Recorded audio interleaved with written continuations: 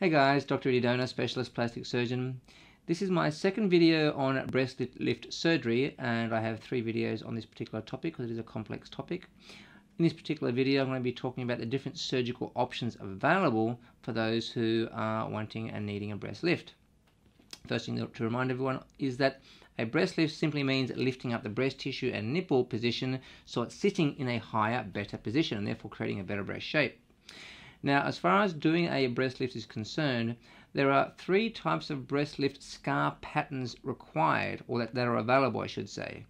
And they all vary based on, of course, this type of scar pattern, from mild to significant. Now, the first is a donut or circumareolar or Benelli technique, and basically they all refer to the same thing. And that's when there's a scar around the entire areola. And that's the only scar you have. And this can be used for, is used for very mild lifts. It can also be used for reducing the areola size. But of course it does have significant limitations, and it can be overused and used badly, which results in significant problems. So it does have a finite application. The other thing is, if you're doing it simply to reduce the areola size and at the same time you're using implants, then it's not going to be terribly effective, because by trying to reduce the areola size and at the same time putting implants in, then you're doing 2 completely counterproductive things. You're trying to make the areola smaller, whilst at the same time making the breast bigger, putting the entire breast under tension. The weakest part of the breast is the areola, so in the end, you make the breast bigger, and whilst you're trying to reduce the areola, it stretches back out because it loses the tug of war between the thick normal skin and the areola skin. So that's not a very sensible thing to be doing. So it does have limited applications, and also it can result in a very flat breast profile. The other scar technique is a lollipop technique, and this basically refers to a scar around the areola and from the lower areola border straight down, vertically down to the lower breast fold. Hence the lollipop pattern. Now, this is required for, or used for, when obviously a greater breast lift is required to lift things up. It can also be utilised or take away some of your natural breast tissue along that vertical scar as well. And the final scar pattern is an anchor scar, and that is required obviously when there's a much bigger lift required. So same as lollipop, there's also an additional scar along the lower breast fold, lower breast curve, fold I should say. Now, that is of course required for greater lift, and also when there's quite a long distance from the nipple to your lower breast fold, that scar along the lower breast fold is basically necessary to reduce that length. So you're taking out a wedge of your lower breast tissue, and it can also be utilized for making the breast substantially smaller as well. So they're the 3 scar patterns that can be used for the different types of breast lifts, with or without implants. Now, of course, when someone's wanting and needing a lift, often they want extra volume, and that would generally mean implants, although it can also mean fat transfer, which is a separate video which I'll discuss another time. So we're talking about implants here. So when someone needs a lift and wants implants, there are a number of options available for that. Now, the first option is when someone's got sort of mild, borderline sort of sag. The first option is to simply do a well-planned and performed augmentation. By doing that, and doing it properly, many times on those select individuals, you can end up creating a substantial lift without the need for scar lift or breast lift scars. In other words, the only scars in the lower breast fold as per routine breast augmentation, and ending up with great results, which is excellent. So those who are sort of borderline, that's certainly the option to be taking. And worst case scenario, after things have settled in 6 months and you're finally reviewing your final results, if there's still some underboob sag or droopiness, and if it's a concern for that person, then you haven't burnt any bridges. You can go ahead and do a breast lift at a later date. That's not a problem at all. But many times, that's not an issue to the individual, so an augmentation is great. Alone is great. The other option for those needing a lift and wanting extra volume is to do a combined breast lift augmentation, otherwise known as a mastopexy augmentation. Now, I will say right now that is the most difficult cosmetic breast surgical procedure to do. It has many different potential problems associated with it, and I certainly do offer that and do a lot of those, but I select my patients carefully as to who I think is suitable and appropriate and safe to have that done. That being the key thing, because anyone can have any surgery. It's whether or not it's the safest thing to do and going to consistently give you good results. That's the key thing. So who do I, as a general guide, who do I consider to be suitable for that? Well, there are many variables taken into account, and everyone's dealt with on a case-by-case basis, but essentially, small amount of natural breast tissue, not a major droop, is someone who I'd sort of consider doing it as a combined procedure. But with the very clear disclaimer that I make sure that every patient is aware of.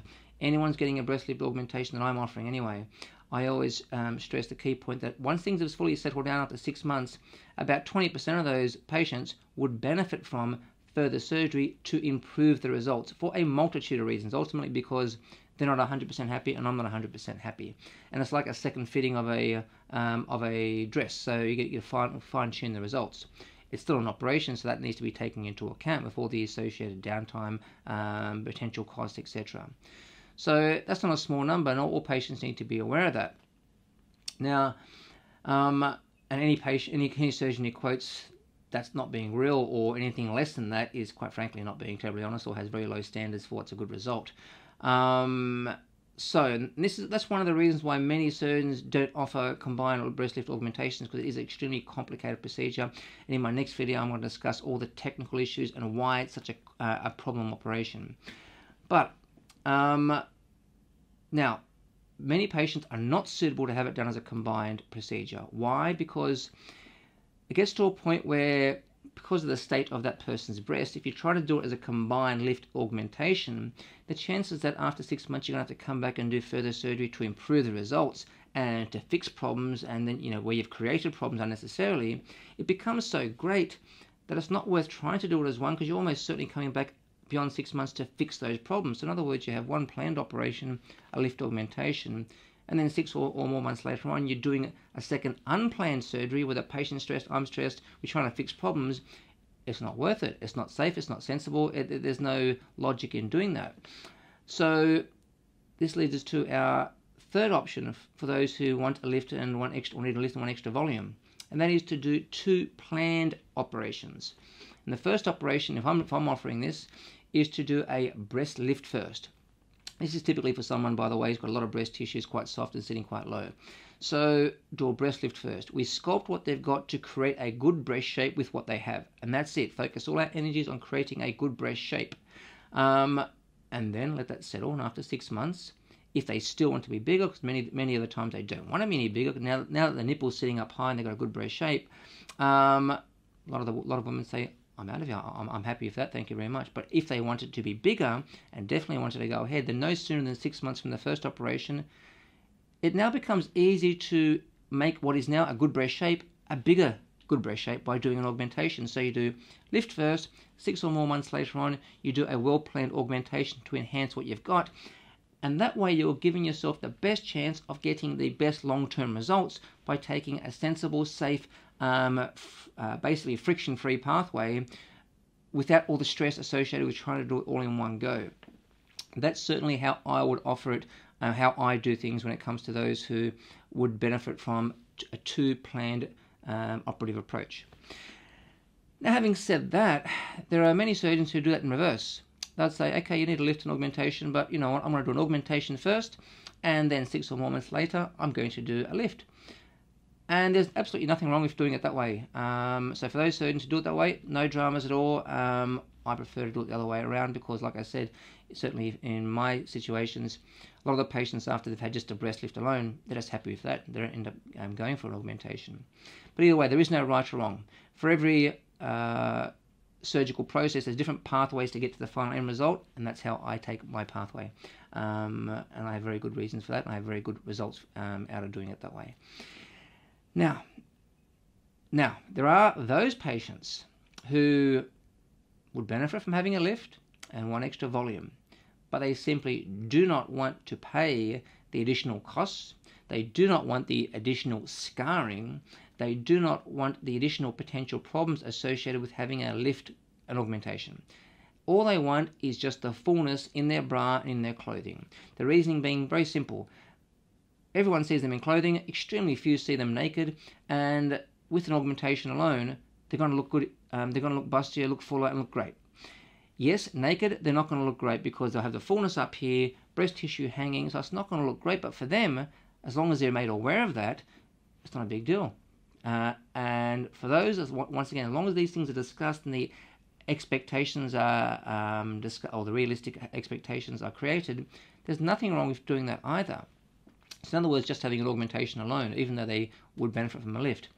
And worst case scenario, time has passed, and they say, you know what, I like this fullness, but yeah, actually I do want a lift.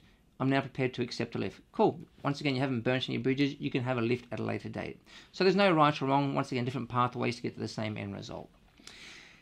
In the end, breast lifts are obviously a very, very difficult procedure. Lots of things to discuss, lots of options, lots of variables, and all these things need to be discussed to ensure that in the end you have the best chance of getting the best long-term result. Anyways, I hope you enjoyed that video. On my next video, I'm going to discuss... What am I going to discuss? I'm going to discuss why a breast lift augmentation is so incredibly difficult and why few surgeons do it or indeed should be doing it. And that's what we'll chat about next. Ciao.